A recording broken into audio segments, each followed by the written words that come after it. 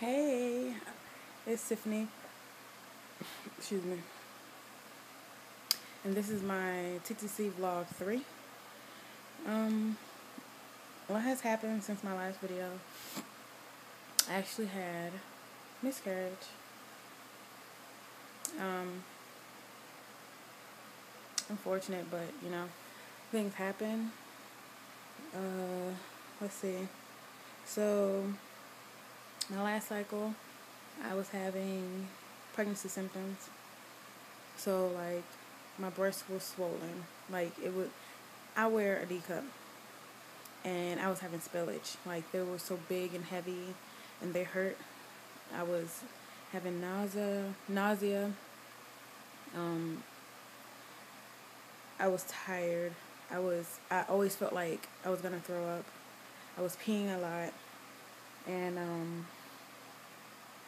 I was having really bad back pain. So I decided to, because we have medics in my squadron, and I went there. We have 3 of them, and all 3 of them thought I was pregnant because, one, they couldn't explain why else my breasts were hurting other than the fact that I might be pregnant. I need to say, we took a pregnancy test and it was negative, but they were sure that I probably just tested too soon and I might have got pregnant at the end of my ovulation cycle. And so I kind of was just like, okay, I'm going to take it easy, just in case, because my breasts were hurting. It was like 2 weeks. And at first it was like, maybe it's because your period's about to come. I was like, my period's not due for another 2 weeks. So, yes, I continue to be in all this pain for another 2 weeks for my period to come. But it came early, and it was heavier than usual. So, because it was abnormal, they thought it was like a miscarriage. So, they put me on quarters, and I went home, and I slept. They gave me some meds to take, like, for the pain and stuff. And that's pretty much it. And, like, no lie, 2 days after, like, I was back to normal. My boobs wasn't swollen. I wasn't having any pain or sickness or anything. Like, my back stopped hurting. Oh, and I was having, like, headaches every day. Excuse my appearance. I just went for a run. Early morning run. And I gotta get ready for work, but I figure I'd do this real quick before I forget and I don't do it because I know it's been a minute since I updated you guys. What else?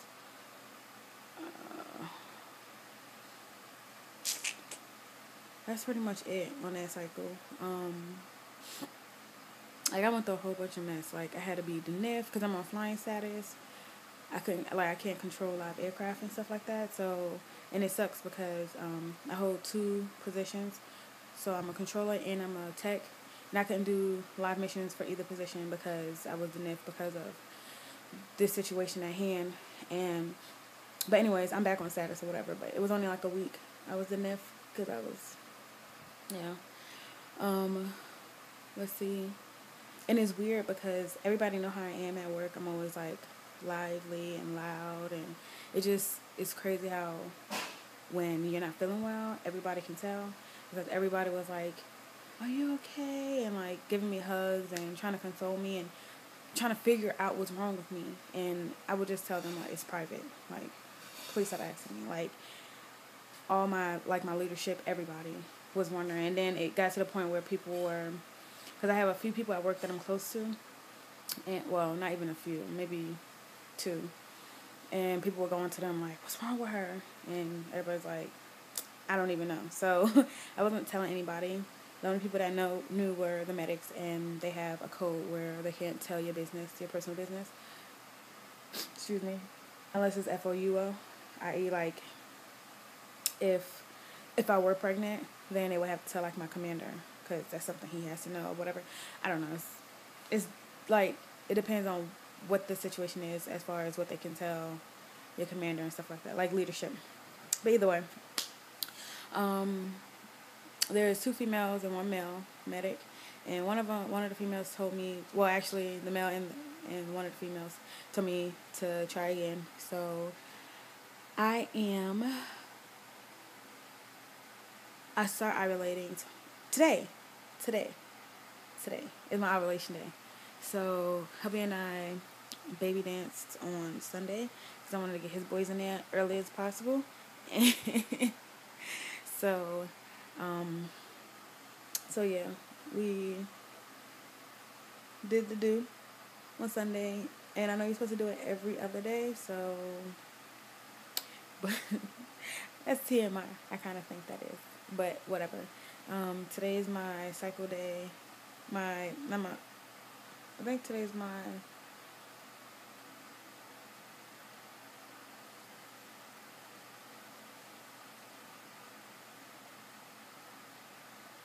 cycle day 11. Yeah, yeah. But I heard that you don't start ovulating until cycle day 14. I think it's because my periods are longer than average or something like that. I don't know, whatever. But I have this tracker that says that my ovulation is supposed to start today. But if it doesn't start today, we're going to keep doing it for like every other day for the next 5 days. So, but we'll see. And I didn't tell you I got orders to Korea. I'm supposed to go to Korea. Did I tell you that? I don't know. But I have orders to Korea to leave my family for another year. So let's see. 2010, 2011, 6 months. 2011 to 2012, 7 months. 2012 to 2013, 12 months. Like, seriously, like, every year, like, I'm not at home longer than a year with my family. And it drives me crazy. So, what I'm thinking about doing is taking them with me. But that'll become a 3-year tour for me. Or 2.5 years for me, 2 years for them.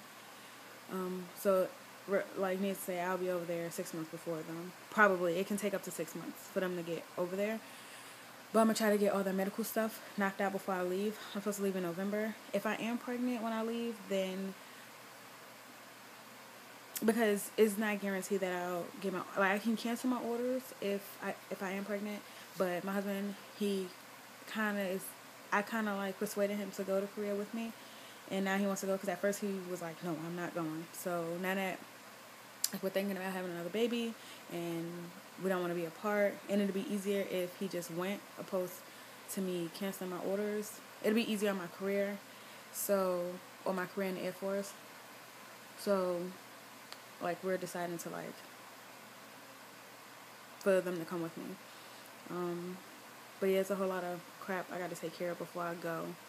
And, it'll kind of suck if I am pregnant and it takes him 6 months to get there because I'll be there by myself. Well, not by myself. I got a lot of friends out there, or military friends, that'll be there for me and take care of me and things like that. But 6 months by myself, like I did 2 months by myself when I left Korea the first time.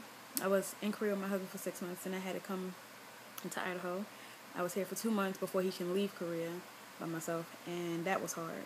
So I can only imagine what the first 6 months are going to be like without him. If that were to happen. Hopefully they get over there sooner, but you know the military. But either way, I will come back and let you guys know if I get a positive or whatever happens.